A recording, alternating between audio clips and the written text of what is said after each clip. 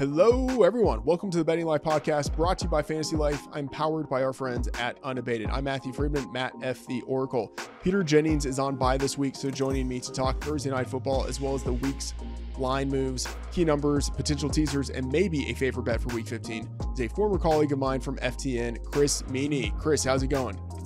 I'm doing good, man. Thanks for having me.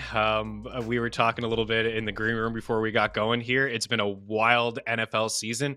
It's been pretty fun, though, at the same time. There's only 2 teams eliminated, Freeman. Like, we're here into Week 15, and there are a ton of teams in the NFC that are sitting at 6-7. There's a few teams inside the AFC sitting at 7-6. It's going to be a fun race here down the stretch, and it's been a wild campaign, and I know you're all over totals, and we've seen a lot of totals in the low 30s, so it's been a wild year, man. Thanks for having me. It should be fun, a lot of fun here. Yeah, it's always great talking with you, and we have seen a lot of low totals this year, and it continues. It just absolutely continues, because on Thursday Night Football we have a disgusting matchup, an AFC West matchup of Easton Stick going on the road to play maybe Aiden O'Connell, maybe it will be Jimmy G, but Chargers on the road playing the Raiders. In the look-ahead market, the Chargers were, of course, favored. Justin Herbert suffers a finger injury, and he's out. And then all of a sudden you have Easton Stick coming in. And so the Raiders favored by 3, a 34-point total. Meaney, is there anything that you see in this game that might attract you? Not really, honestly. I'm waiting to hear about Josh Jacobs. If Josh Jacobs doesn't suit up, I may get involved with like a prop that has to do with Zamir White potentially, but it does seem a little risky at the moment. You know, it could be a little bit of Amir Abdullah there. I know that was more of a New England Patriot thing, and Josh bringing over his former guy, Amir Abdullah. I know he had spent some time with him before back in the day, but I think, this is going to be a hard game to try to find some offense from, because you got Staley, who just seems like it's 1 foot out the door, maybe 1.5 foot out the door at this point. Seems like he's lost the locker room. Talk last week about Austin Eckler and maybe getting some other running backs involved. We saw Isaiah Spiller get involved. You got Joshua Kelly there, and now you're going to Stick. And then, as you mentioned, the Raiders are not even telling anybody who they're starting at the quarterback position. So I know it's a very low number, but this Chargers team, like the past couple of weeks, 7 points, 6 points, 10 points, it's 23 points. You just saw the Raiders get shut out at home. It's not ideal. 3 points, last week for the Raiders. It's not ideal for either offense. So lean to the under. I'll be taking a look at rushing attempts if there is no Josh Jacobs. And I will say this, Eckler's totals are really low. I know you've been following some props for quite some time. I mean, he hasn't topped 67 rushing yards since week 1, but he's still getting involved through the air. I'm seeing right now a rushing attempt prop for him at 12.5 over at FanDuel at -114. It's kind of interesting to me. And the 46.5 rushing yards, fairly low. I would imagine they try to make life a little simple here for their young quarterback and lean on the run game, but it's 2 coaches in particular, Staley, that is just really hard to trust at the moment.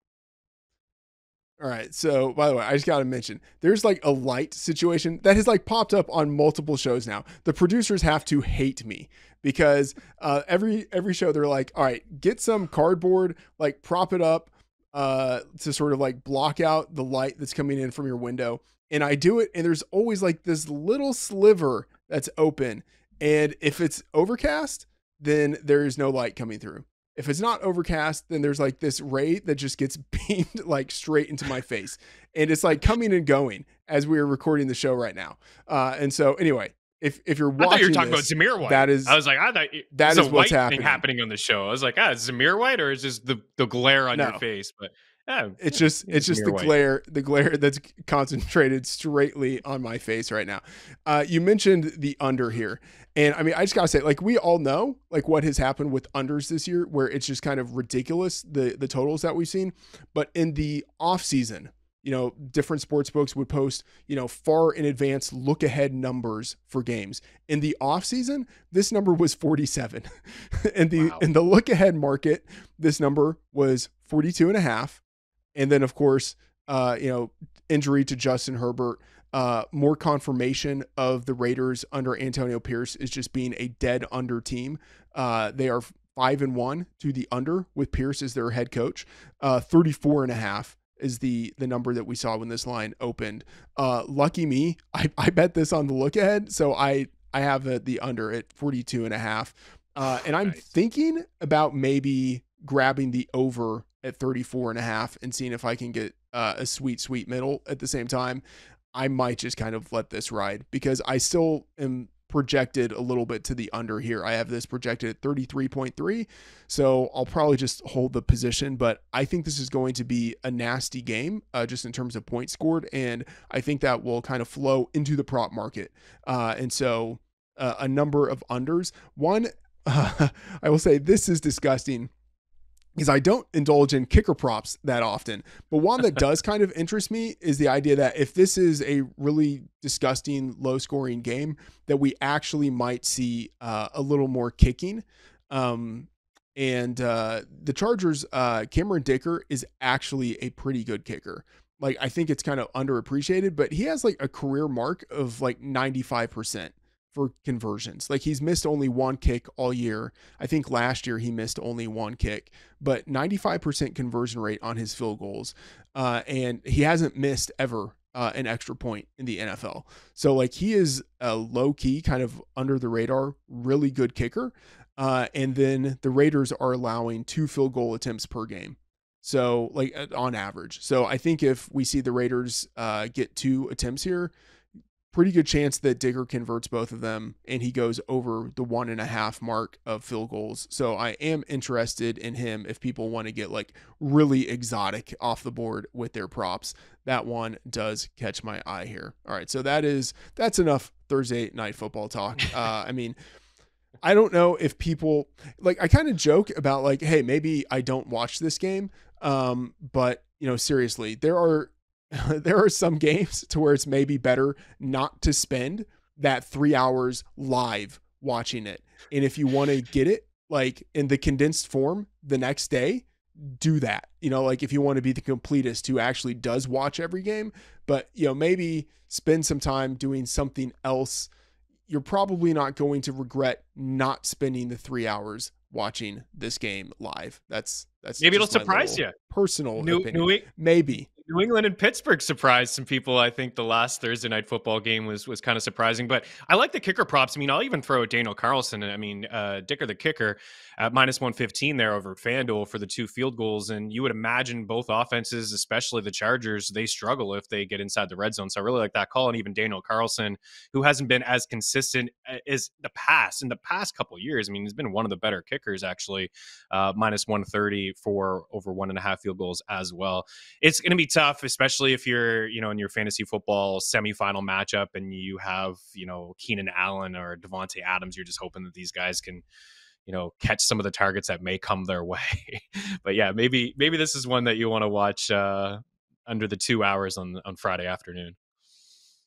Yeah, I have a theory about this. I maybe in the off season we'll kind of dig into it. Like low total games that don't have any weather conditions like this, you know, indoors in Las Vegas versus the low total games that do have weather conditions, and how that might impact what we see out of kickers. My theory is that the low total games we actually see a little more out of the kickers, and then the low total games with wind or you know whatever elements are going on, you know, weather conditions driving the game total down, then that could be obviously like a serious impact against the kickers. But yeah, so little theory there, but that is one reason why I'm on the kicking props in this game. All right, moving into the main slate for week 15.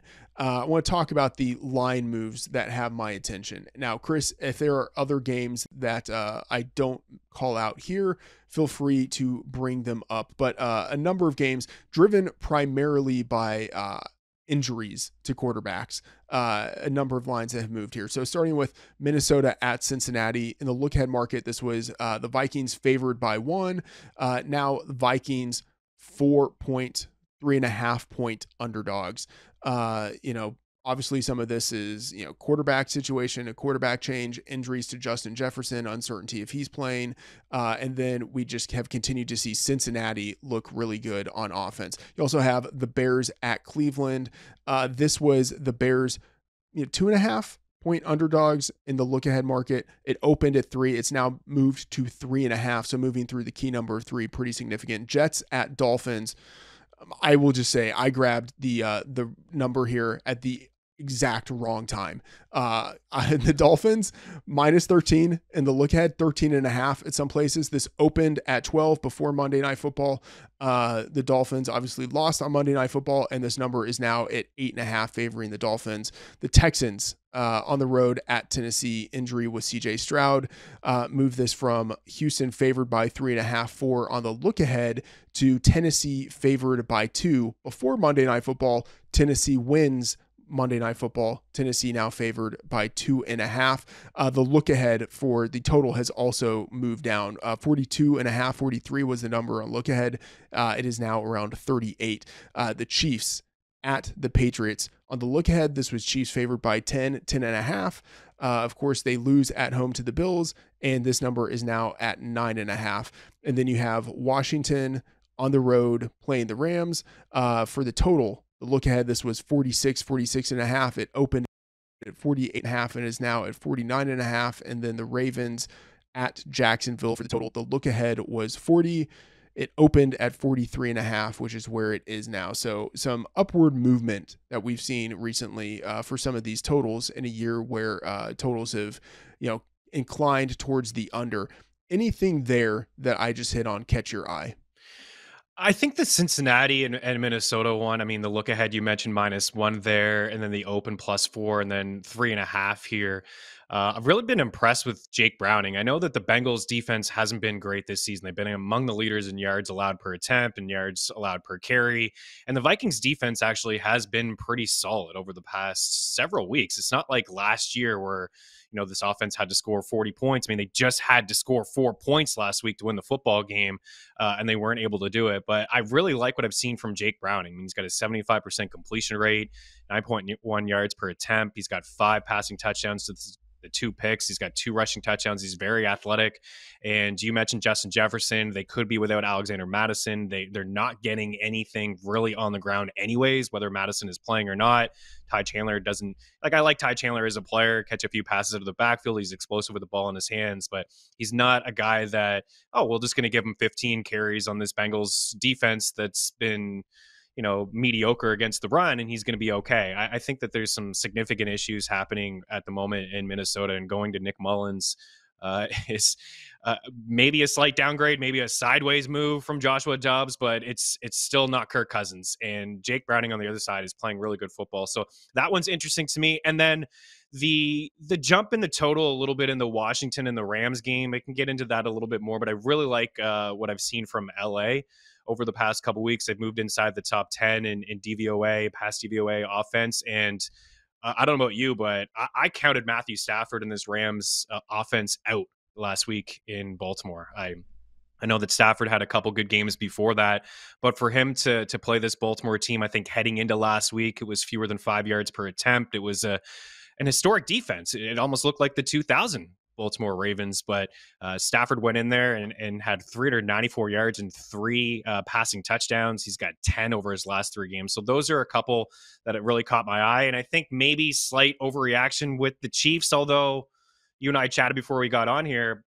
This isn't the same Patrick Mahomes. I'm not talking about him complaining and crying after tough losses. This offense has not been good, right? This is before in the past. They've had to score 30 plus points to win football games. The defense has been good for the most part, but they lead the NFL in drops. Kadarius Toney lining up offside, dropping passes, Watson dropping passes, Sky Moore, everybody inside this offense dropping passes. And also Travis Kelce doesn't look 100% to me. He's not getting that separation. He's getting doubled. They're taking him away.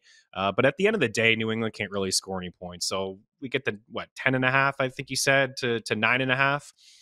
Maybe slight overreaction. I still think that they win the football game by 10 points. The the Patriots, like, I don't really want to be betting on them in the spot. I am showing some value there, however. But the thing is, like, this number was 10.5 in the look ahead market. Like, that was the time to bet it. Like, if you Right. like the Patriots, getting them above the 10, I think was pretty important. Because, like, I have this projected at 8.5. There's really no difference between 8.5 and 9.5. And 9.5, it's just, it's obviously so close to 10, and 10 being a key number here. It's just, I don't think you could be betting on the Patriots at this spot, even though the line has moved towards them, and that would, in theory, be a bullish indicator there. The Vikings, that game is really interesting. Like, the Bengals are very healthy right now, and you have all this injury uncertainty with the Vikings. And I have sort of discounted like 3 points for them based on personnel issues for this week. So going from Josh Dobbs to Nick Mullins, I think that's a downgrade. I have that as about a downgrade of a point. And so we also have at Fantasy Life our quarterback against the spread value chart. And so you could check that out there, where I have everything sort of showing what the difference is between a starter and his backup. But I see the benching of Dobbs for Nick Mullins is actually a downgrade for the team. Right tackle Brian O'Neill, dealing with an ankle injury. I don't think he's going to play this game. Right guard Ed Ingram, he exited week 14 with a hip injury. There's no certainty he plays. Left guard Dalton Reisner, he exited last week. He returned to action, and so I think he's probably going to play, but he's certainly far from 100%. As you mentioned, running back Alexander Madison exited with an ankle injury. Ankle injuries for running backs normally are, like at least a 1 week thing. He's yet to practice this week. I imagine he's out. And then Justin Jefferson, I think he's going to play, dealing with a chest injury.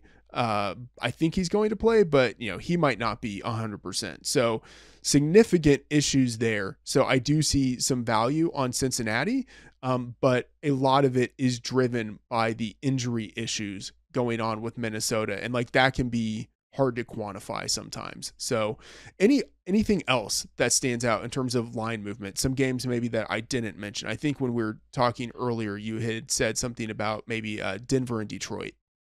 Yeah, I really like where the Broncos are at the moment. It's hard to believe. I couldn't imagine even saying that after, week 2 or week 3 or whatever it was, they allowed 70 points.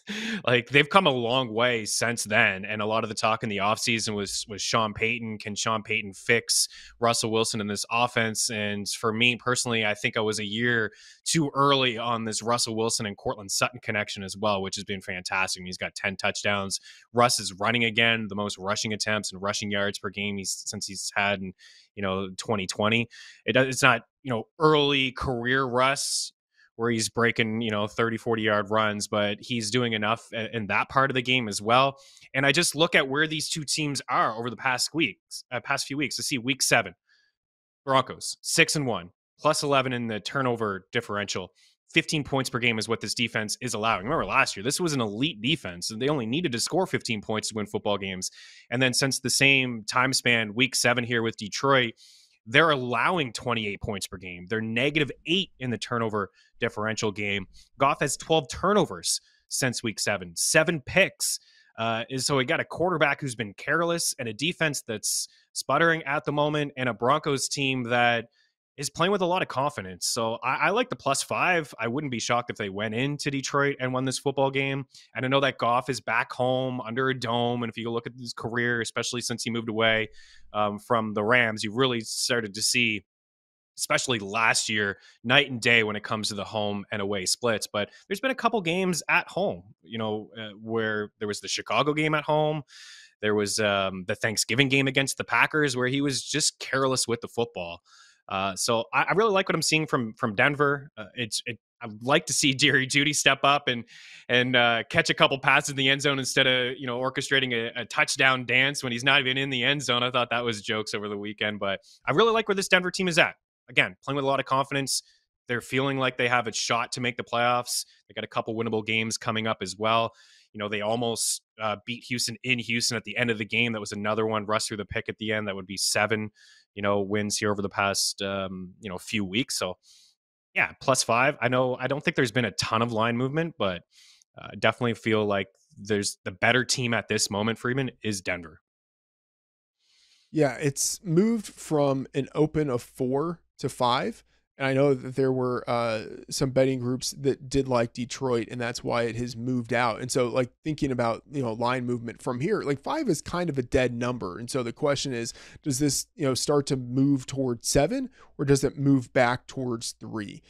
Do you have any thoughts on the direction? I mean, I feel like stuff like this, it's normally hard to predict, but like an optimal way to bet this, do you think you maybe wait a little bit because there has been some movement in favor of Detroit?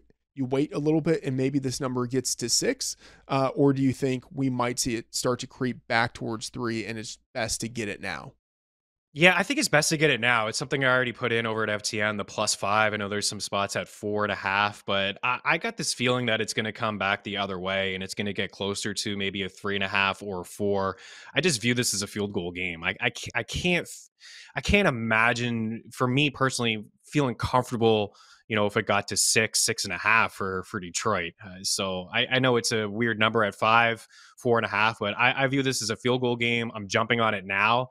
And I think that we will see this kind of move towards 3.5. And even then, it's like I said, a field goal game, I'd still take the Broncos. But you get the 5, maybe it's a 4-point game, and you get away with it.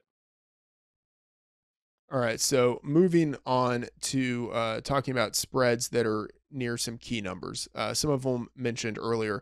You have Minnesota +3.5 at Cincinnati, the Colts -2.5 hosting the Steelers, Chicago +3.5 at Cleveland. Mentioned that earlier. Atlanta -3 at Carolina, Tennessee -2.5 hosting Houston, Tampa Bay +3.5 at the Packers. We have mentioned this earlier. The Chiefs -9.5 at New England, San Francisco -13.5 at Arizona, the Rams -6.5 hosting Washington. This is a game that is interesting here, just especially like the 6.5 under the key number 7. We'll talk about that in a little bit. Buffalo -2.5 hosting the Cowboys, and then the Jaguars +3.5 hosting the Ravens. You've noted in the outline here, you do like the Rams. Talk to me about this spot. Yeah, I really like where the Rams are at. Again, I'll go back to Matthew Stafford and the game that they had in Baltimore. I thought they were able to push the pace. There's a lot of teams that were feeling themselves at the moment they went to Baltimore. I mentioned Detroit earlier. That's kind of the downfall, I suppose, of the offense. It was a tough spot. The week before they were on the road, they beat the Bucks and they went into Baltimore and they basically were shut out until Baltimore started putting in reserves and they got some garbage time stuff there. But what Matthew Stafford has done over the last 3 games. I mean, he's got 10 passing touchdowns. He played Cleveland the week before, which is a good defense. I know they've sputtered lately, but 279 passing yards and 3 touchdowns. We had a vintage Cooper Cup game last week. Nakua has been solid all year long. And I think the biggest thing, what I've seen over the past couple of weeks is Kyron Williams, man. This guy has been really, really good for the Rams before the injury. And since he returned from the injury, 3 games, he's got 64 attempts on the ground, over 340 rushing yards. He's got 12 grabs, just under 100 receiving yards, and 3 total touchdowns. So they can run the ball and they can throw the ball. And if I look at Washington, I mean, you're going from what was arguably the toughest matchup in football on the road to the best matchup in football at home. I get Washington's coming off a bye. I just don't care about that. And Ron Rivera, he's making excuses, firing, defensive coordinator, defensive back coach, all that stuff. They just don't have the personnel. 380 yards allowed, league high. 266 passing yards allowed, league high. 8.1 yards per attempt, 30 points per game. Both of those, the league high as well. From a fantasy standpoint, the most points to quarterbacks, the second most to wide receivers, top 10 in running backs, dead last in DVOA defense and against the pass. And as I mentioned, the Rams jumped into the top 10 here in pass DVOA. So 6.5, I could see this one moving 7.5. I really could. Like I said, I really like where this Rams team is at. And they are, I mean, it's just, yeah, Washington is playing out the schedule and you got LA hitting a groove at the right time and playoffs are within reach for them. So the 6.5 is one of my favorite bets of the week. I agree. I wrote that up at Fantasy Life as one of my favorite bets. Put it in the bet tracker there.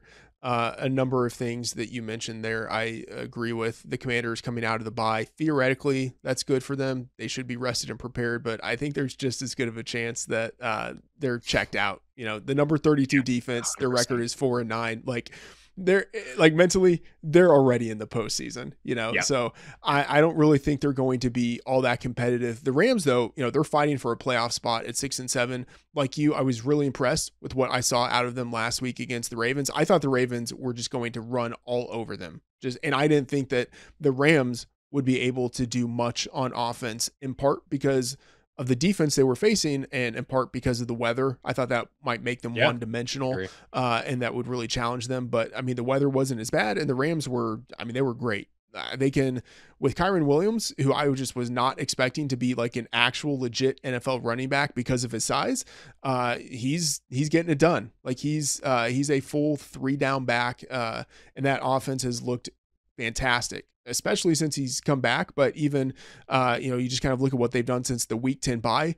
30.25 points per game is what they're putting up. So that offense feels like it is every bit kind of the Sean McVay, Matthew Stafford offense of a couple of years ago.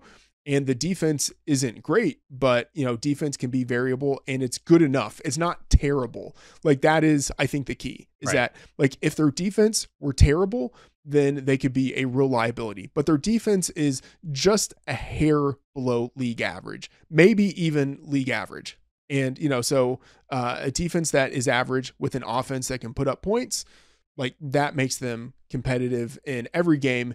And against bad opponents, I think it means that they have the right recipe to be able to steamroll them. So I agree. I have this projected on the other side of 7. And so at 6.5, I think there's value there. I would probably even bet it all the way to 7 there. So we are very much on the same page. Jacksonville hosting Baltimore here. Jacksonville is plus 3.5. I think you like Baltimore in this spot. I do. Yeah. I like, I mean, Okay. the Yeah. Jags back to back losses here, Cleveland and Cincinnati. And, as much as I was giving love to Jake Browning, they did lose their last 2 games to Jake Browning and Joe Flacco, right? I mean, they were 9-point favorites in that game against the Bengals, and even Trevor Lawrence going down late in that game, it wouldn't have mattered. Cincinnati was right there in that football game. So 65 points they've allowed in their last 2 losses. I thought this defense was pretty good. They're still among the leaders in rush DVOA and stopping the run. Before 2 weeks ago, they were the only team that had 2 edge rushers with 30 plus pressures, and Josh Allen and Walker. But they've just kind of laid an egg over the past couple weeks. And with the Jags, the second most passing yards allowed, just saw, Baltimore, what they've been able to do. We've talked about their defense, again, surprise last week, but Trevor Lawrence not 100%. And when he's faced top defenses, this offense has struggled. San Fran, now that was out of the bye, maybe a bad spot for them, but Cleveland, KC, top defenses for sure, in my opinion. They struggled overall. They're top 10 in yards allowed. So I have a hard time thinking that Baltimore won't score 30 points on them, because other teams like Cleveland and Cincy have over the past couple of weeks. Lamar coming off that 300-yard game, 3 touchdowns. So I just think that this may be a blowout. I think that Baltimore can get to 30, and I don't know if Jacksonville can get to 20. Missing Christian Kirk in the middle of the field, I don't think they'll have a lot of success running the football against the Ravens either. And, some of these other guys inside this offense, they've struggled. Zay Jones hasn't been able to stay on the field this year, and Calvin Ridley struggled with some drops. So I have some concerns where Jacksonville's at. If you asked me 2 weeks ago, I'd be like, the Jags are in the driver's seat. Like, look at this team. They're going to win the conference. Now I don't even know if they're going to win the division, right? You got Houston there kind of right behind them. So I like Baltimore here in this spot. 3.5 on the road. I think they win by a touchdown. Okay. I agree with you. I agree with you so much to the point where this was 3.5. It has moved to 3 at some places, and it's Weird. actually 3 minus 110 at PointsBet, and I'm going to be betting that and putting that in the bet tracker because I have this projected at 3.6, and so I think getting it at the key number of 3 there presents some value. So yeah, 100% agree with you there. I think the Jags, their defense was propped up a little bit earlier in the season by some soft matchups, but there's really not anything special that's going on there. And then their number one cornerback, Tyson Campbell, he's been dealing with injuries off and on for like the past couple of months. No guarantee he's going to be playing in this game.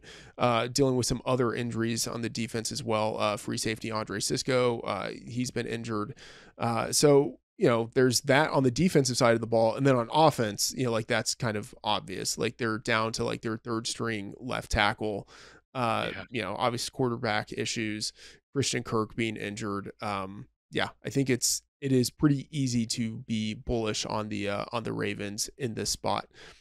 Any other key numbers here, or not key numbers, but near key numbers that stand out to you in terms of like, okay, if you like the Colts, for instance, -2.5, you should be betting that now, before it gets to 3, or, in case it gets to 3, or anything like that with any of these other games here. Yeah, I could get behind that Colts one, especially with TJ Watt banged up. He's in concussion protocol. And again, a Steelers team, they can't beat anybody good. They can't beat anybody bad. Like, got to be one of the worst teams over the past few years, at this point of the season to have 7 W's, back-to-back losses against Arizona and New England. Those teams were 8 games below 500 when they played them, and they played them at home. No real excuse. I mean, now they got to go to Trubisky, and say what you want about Kenny Pickett, but this is like a downgrade. You went from Dubs to Mullins. You talk about that being a downgrade. I think that this is a downgrade as well. The Colts are a hard team to back because Gardner Minshew is so crazy with the football. He's, fumbles and turnovers. He does great things and then awful things. And then, the defense has given up some big time plays through the air, but can you say with confidence that Trubisky's going to be able to take advantage of that? I just don't see it. So I also don't see that one moving to 3.5 or 4, but if Watt was ruled out, maybe that gets it to 3.5. But right now, Indy -3, and love to get your thoughts on the Buffalo and Dallas game too, on the total of that one. One of my favorite bets inside that game is over at Bet365. Both teams have scored 20 plus points, is +125. The Cowboys at 7-0 at home, averaging nearly 40 points per game at home, and 3-3 on the road. Mentioned Arizona, that's a team that they lost to on the road. 1-2 in outdoor games, and the Bills on the flip side, 5-1 at home, only allowing 14 points per game. I think you would agree if this game was in Dallas, they'd probably be 5.5, 6-point favorites here. Buffalo is both of these teams have a true home field advantage, and the Bills, similar record to the Steelers, not even close when it comes to talent and skill on both sides of the football. Buffalo is a much better team here than Pittsburgh. So I'm interested to get your take on that game. I kind of have a lean to the over and some points being scored. I am much more interested in the spread for Dallas and Buffalo than the total. I have it projected like very close to 50.5. So like I'm in line with the market there. I can see the case for points being scored, and I can also see the case for points like not being scored with like, hey, it's the Cowboys on the road playing in New York in December. Like you could Yep. see how their offense wouldn't operate at full functionality in that type of environment. So I can see the case for both. I'm probably staying away from that. But, like if you like Buffalo, this number at 2.5, like I doubt it would actually get to 3, but like the difference from 2.5 to like 1.5 or 1 is pretty negligible.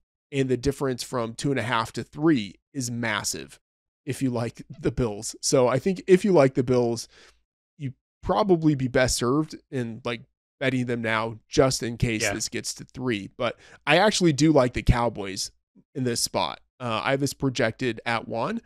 And just in terms of like pure power ratings, I have the Cowboys ahead of the Bills. I have the Cowboys as the number 2 team, behind only the 49ers.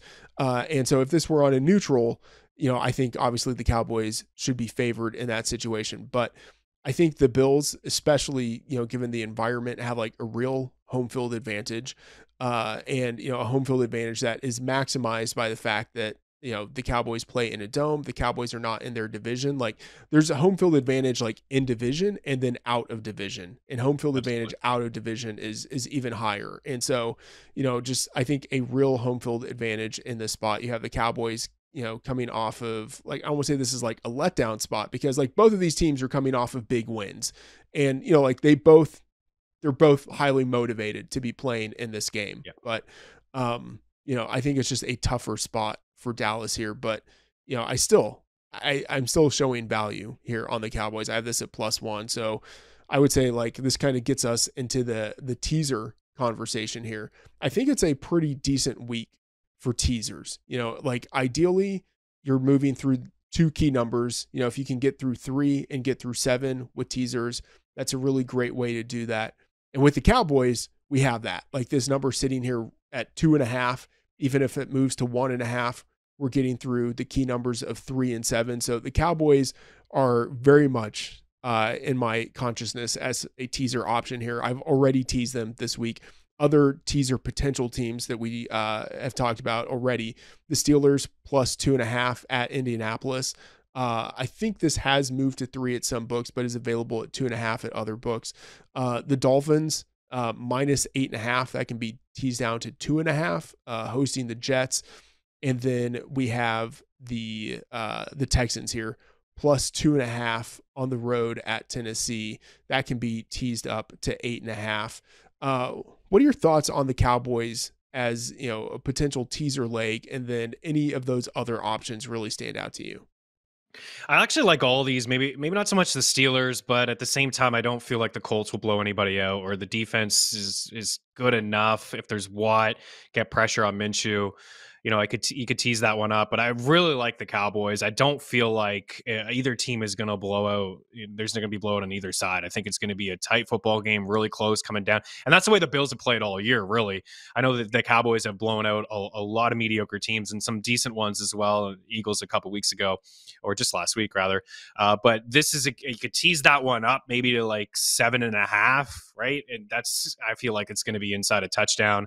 And the Miami one makes a lot of sense as well. I was really surprised to see Miami's defense fold last week because I was talking about them kind of finding their groove. The first few weeks of the season, they were among the leaders in passing yards allowed. And that made a lot of sense because they were just scoring so many points and teams were chucking all over them.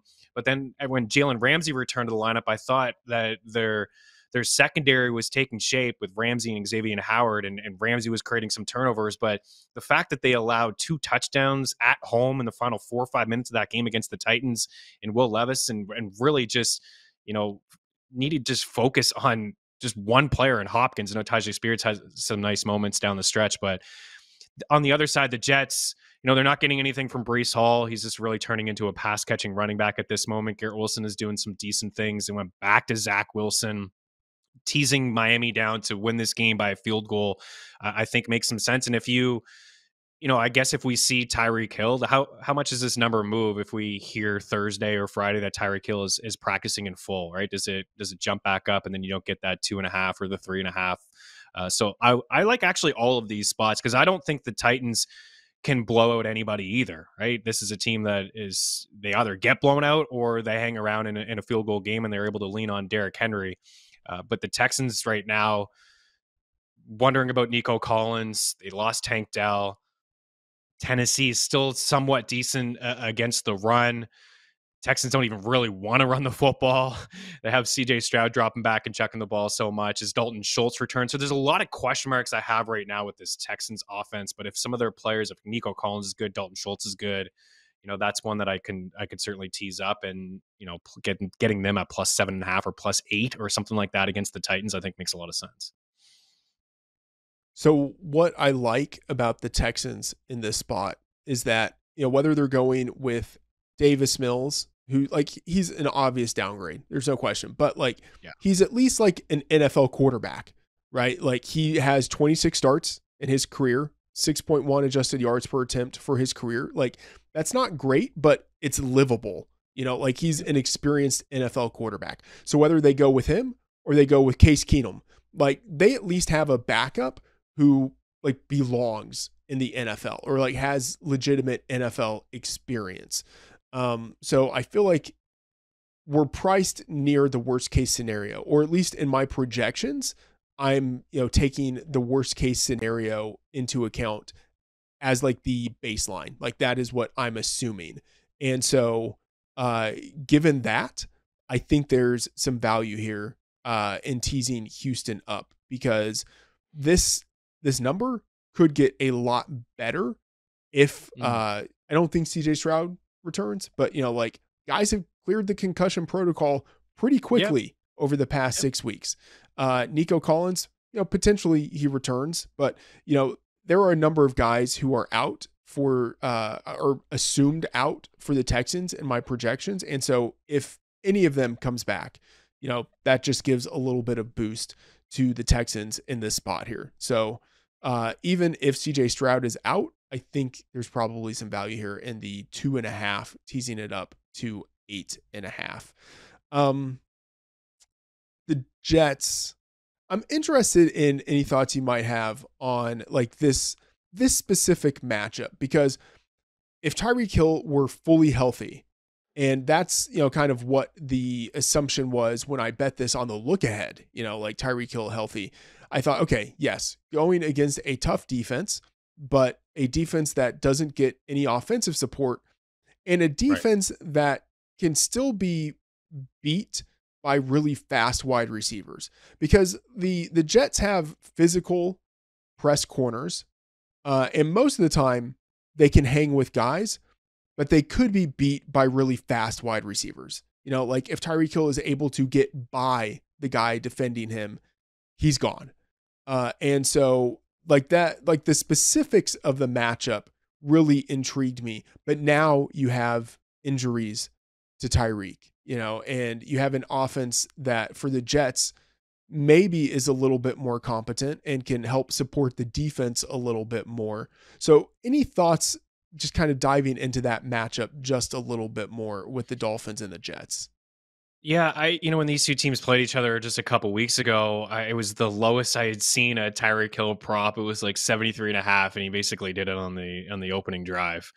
Even without him, I think that they would be fine because of what they can bring to the table. Not just the speedy wide receivers that they have, like, obviously Jalen Waddle, but the two running backs. I mean, the Jets are inside the top 5 in rushing yards allowed. In games that they have won, I think teams have kind of, credit to their defense, but I think teams have kind of tripped up and they threw the ball more than they should have. The Eagles do come to mind. Jalen Hurts dropping back and chucking a whole lot on that defense. This is not what you really want, but you got a play caller, Mike McDaniel, who can create some things, guys in motion, which can create havoc for the secondary. But I just think like Raheem Mostert and Devon Chan, if you just lean on those two guys, they still should be able to put up points against this defense, run the football. And I think Tyreek's going to be fine as well. The fact that he was able to come back in that game, and I know it wasn't full go. There were some moments when they needed some points. He wasn't on the field, but he was still getting in there. Running motion looked fine. Running motion makes me think that this is something that he could battle through in a scenario where they do need to win the football game. It looks like they're going to make the playoffs, but a couple wins by Buffalo and a couple losses by Miami, and then that week 18 game when those two teams play each other could potentially be for the division. So again, I think maybe last week was a slight outlier for the secondary. I think that the defense has played pretty decent. Certainly the Jets have the advantage in the secondary. I think that they could use both of these running backs, create some avenues with some motion, and just really lean on the ground game and do enough maybe to win this game by double-digit points and maybe get your early spread. I'm already writing that off as a loss. Horrific bet there. All There we right. go. So anything to close this out stand out to you as a kind of quote unquote favorite bet or a best bet right now on the board? I know that we talked earlier about the Rams, the Ravens, maybe one of those as a favorite, or anything else that we haven't talked about so far. Yeah, I'd like to give you something new. If you told me that Geno Smith was going to start, I would jump on the +4 for the Seattle Seahawks against the Philadelphia Eagles. But just with the injury that happened towards the end of last week, groin injury, not practicing again today. So we'll see what happens. I see some 3.5s in some spots. But if it is Geno Smith, maybe that's something that you wait out. You hear the Geno news, he's good to go. How much does that line change? Probably not a whole lot. I'd say the Eagles maybe 3-point favorites on the road. I do believe that they're the largest road favorite on the board here at the moment. We'll see if Baltimore does move to 4.5. But I would say Geno, if he does suit up, I thought they played pretty good against the Cowboys a couple weeks ago, scoring some points. And the Eagles are definitely going through something at the moment, defensively and offensively. In last week, and 3 turnovers, 2 of them inside the red zone. But I just go back to Baltimore. You mentioned the 3 at PointsBet. I think that's a really good pick, and the Rams at 6.5. And by the way, I am as we're talking out, I am seeing more line movement. I don't even think there's a 5 available now for the Denver Broncos. I'm seeing 4s across the board, +4, 365, DraftKings, FanDuel, BetMGM, Caesars, and BetRivers, all around a similar price at -109. So maybe that is what we talked about earlier, jumping in. Maybe that is something that, kind of favors the Broncos. Maybe it gets to 3.5. So if you can get that 4, I still like the 4. I think it's a field goal game. You get the Broncos there at +4, +4.5. I would jump on that. Yeah, I mean the move from 5 to 4 is fairly insignificant, but so like you're not losing any value by kind of waiting to see Right. which direction the market is moving, but you have that information of knowing the market is bullish in this direction. And I think that information is worthwhile to have. A couple of games that stand out. 49ers, they are the largest road favorite, 13.5, Gotcha. playing the Cardinals. And Yeah. disgustingly, I actually do think that there's a little bit of value there. But this is, I will say, nothing to do with projections. It is 100% vibes, which it's not the way I generally like to make my bets, but I do see value there. And I will just say, like, I think it's hard for me to get in my my power ratings the 49ers high enough to where Right. I'm matching the market. But you just kind of look at what they're doing. And by the way, I'll say, like I said before, I still have them number 1 easily in my power ratings. It's just, I have them at like 8.25 better than an average team on neutral. And predictable, they're 8.9, and the ESPN Football Power Index, they're 10.9. And I think they were even a little bit higher than that last week in Massey Peabody. And that number just might continue to go up. So, like, I think even though I am very optimistic about the 49ers, I'm just a little bit too low on them in my power ratings. But, with Brock Purdy, he's number 1 in adjusted yards per attempt, number 1 in composite EPA and completion percentage over expectation, number 1 in ESPN's QBR. Like with Purdy at quarterback, that offense is highly functional. And the Cardinals are in a decent situational spot. They're at home off of the bye. The 49ers are playing their 2nd consecutive divisional game, their 3rd road game in 4 weeks.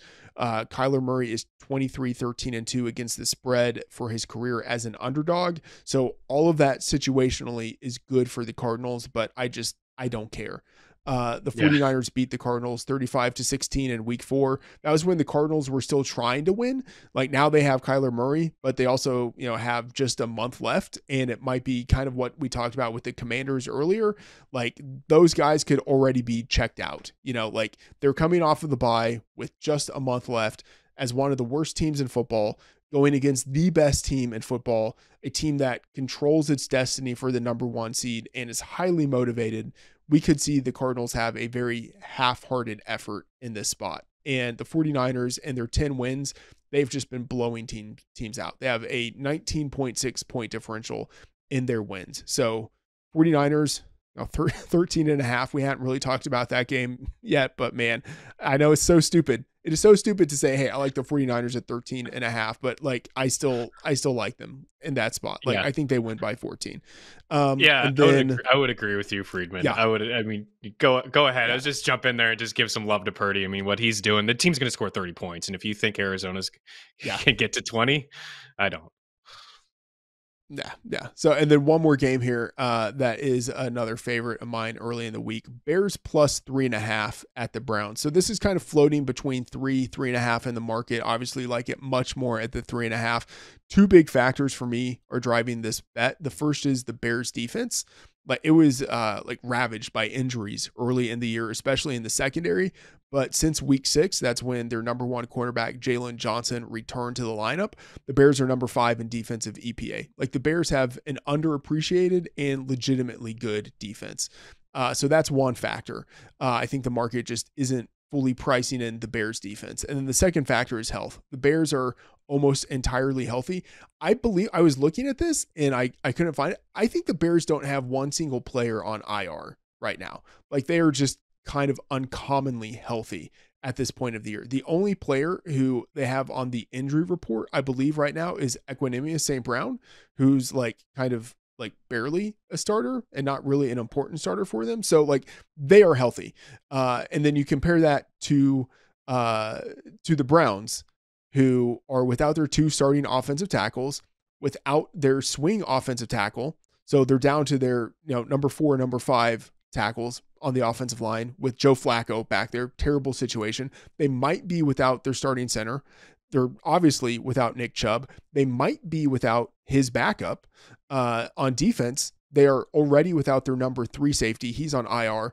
This past week, they lost their starting safety and starting strong safety and free safety to injuries. Like maybe those guys return this week, but no guarantee that they return this week. And they could be without 2 defensive tackles. And then of course, like they're on their number 4 quarterback. Now, like Joe Flacco, obviously better than your typical number 4 quarterback. I would say like they sort of lucked into Flacco maybe being the exact right guy that they needed in the post, Watson era for this season. But, still not a great situation that they've had to like meander their way to Flacco versus just having a competent backup to start the year. So a really negative injury situation for the Browns. And that puts me on the Bears in this spot. So I have this projected at 1.8. And so to be able to get it at 3.5, I think that there is value there. Meaney, any thoughts on this game here with the Browns and the Bears? I mean, a long list of injuries for Cleveland is remarkable. I did not know that there wasn't one Bear on IR, and I think you're right about St. Brown. I mean, I think you gave him a little bit more love there. I don't believe he is a starter in the NFL, but I want to just preference what you said about the Bears' defense. The defense has been great. The stuff rate has been among the leaders in terms of yards allowed per carry. They're among the leaders as well. Third fewest, second fewest rushing yards allowed. They're in the top 10 in rush DVOA defense as well over at FTN. So I think they made a lot of moves in the offseason to get some pieces, right? They didn't really have a whole lot on the defensive side. So they've made some moves in the offseason, like Edwards is a guy that I like.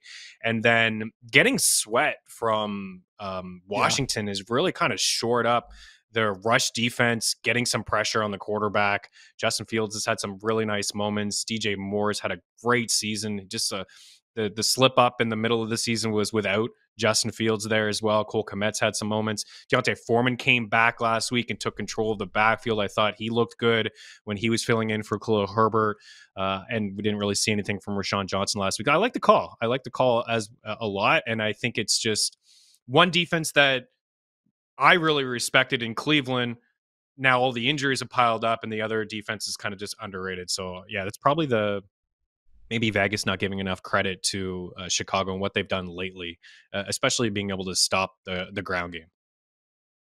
Yeah, you mentioned DJ Moore. I just absolutely love him, especially from the fantasy perspective. For years, I feel like he's been undervalued. And then now, with Chicago, in the 8 full games that he's had with Justin Fields, he has 829 yards and 8 touchdowns. When you're combining what he's done as a receiver with, a little bit of the rushing production he's had on the ground.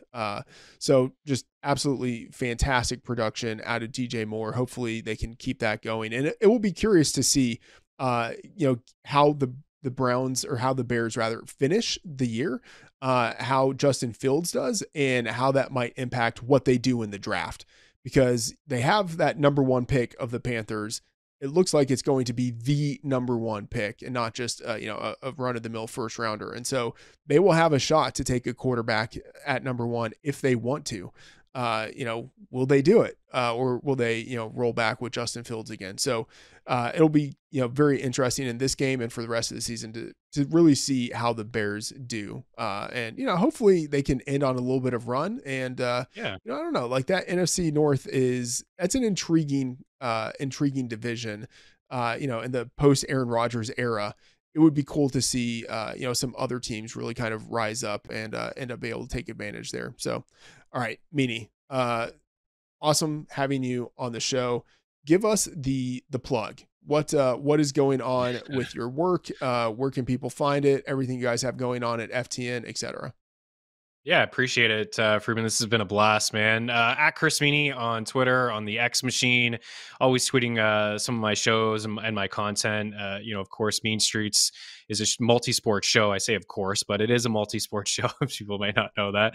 Talk a little football, and I'm a big hockey fan as well. We're diving into NBA. So we're covering a lot of things on Mean Streets. We have Dangle Batselli, which is a hockey show with my guy Eric Young as well. You may know him from In the Ring, but he's also a big football guy and a big NHL guy. So we're talking some fantasy hockey from a betting standpoint and a DFS standpoint. But yeah, all my content, all the picks, a lot of them are free on our FTN Network YouTube page. But over at ftnbets.com, we have the NFL betting model and some picks that we chuck in there as well, for myself included, and all the sports that I do cover. So yeah, I mean, it's a lot of fun. Appreciate you having me on here. It's been a minute since you and I have chopped it up. And we basically covered every game, and there's a couple ugly games. So appreciate the invite, dude, and keep going strong here, man. Yeah, and by the way, I want to give a shout out to Mean Streets. When you say like a multi-sport show, you, I think, are one of the best, like, kind of sports generalist that I know. I have enough trouble sucking at the NFL. You know what I mean? Like when it comes to sports betting. Like I couldn't imagine adding some other sports on top of that. But, like you're really strong NFL bettor, and then you're awesome at NHL. And then of course you've got other sports layered on top of that. You're good at baseball, good at basketball. So like honestly, like I can't imagine trying to do what you are doing with covering all of the sports. So like a hat tip to you on that, to be able to cover those other sports and to cover them well. So it's like, it's one thing and then it's another thing entirely. So hats off to you. Keep on crushing with that. All right. That is going to do it for, let's see, the week 15 already. My goodness. The week 15 overview edition of the Betting Life podcast, powered by Unabated. Please subscribe to the show. Tell your degenerate betting friends. Join the Discord. See all of our bets in the 100% free Fantasy Life Bet Tracker, and follow us on social media at Chris Meaney and Matt F. The Oracle. Thank you, and see you again next episode.